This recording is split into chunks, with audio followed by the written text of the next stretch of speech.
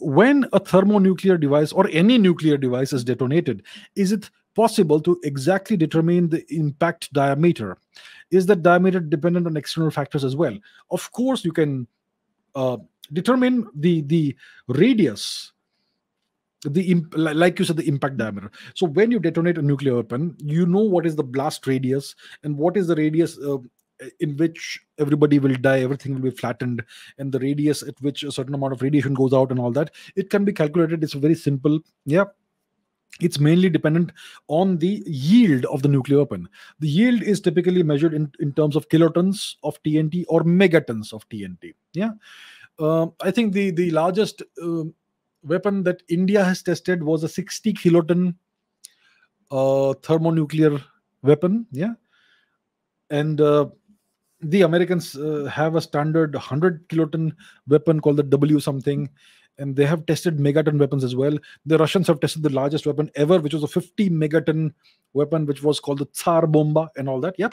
So yeah, it's pretty straightforward for a nuclear physicist to calculate the blast radius and all that. And there are websites that can help you do that. So let's take a look at one of the websites. It's called nuclearsecrecy.com/something. Let's take a look at that. Nuke map. Just give me a second. nuclearsecrecy.com/nuke map. Let's put that on the screen. 1 second. Give me a second. And here we are. Nuclearsecrecy.com. And this comes with all these preset options. You can select any city, or you can select nuclear historical locations, and it's pre-selected New York City for some reason. So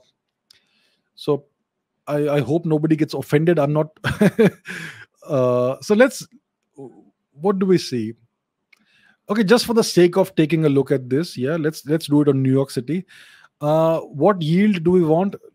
Let's take a standard bomb, which is the largest Indian weapon, 60 kilotons. Let's take the W76, which is common in the US and UK SLBM arsenal. So we have a 100 kiloton nuclear device, the W76. We are focusing on New York City, which is what the website gave me. Okay, it's not my choice. And we're gonna do a airburst instead of surface, or we could do a surface thing. Let's do an airburst, which is like the bomb will detonate in the air itself, not on the surface, or not upon impact. And let's detonate. Boom. So there you go. So the fireball radius is 380 meters. That's the radius.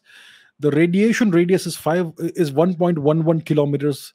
The moderate blast damage radius is 3.26 kilometers and all that. So it tells you what kind of blast radius it's going to have and all that. It's standard calculations. You could use a North Korean weapon, yeah, and then see what happens. It's a slightly larger one, slightly larger blast impact. Let's go for a 1 megaton bomb and see what happens. It's a much bigger radius. Did they have Tsar Bomba? 50 megaton. Let's see. Boom. Enormous. Yeah. So that's how it is. It's possible to more or less exactly determine the impact diameter. You can also take a look at the radioactive fallout, which will depend on the wind and all that. So here you have, you can see the yellow portion, which is the radioactive fallout, which is dependent on the wind direction. So if the wind is in the direction of the northeast, then it will go all the way to Massachusetts and all that from there. And yeah, let's not take a look at casualties, which will depend on various factors and all that. So that's how it is. Yep.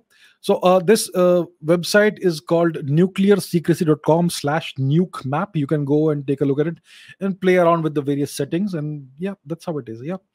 So it's definitely possible to determine all these parameters quite precisely, depending on the yield of the nuclear weapon and the height at which you detonate it and various other factors.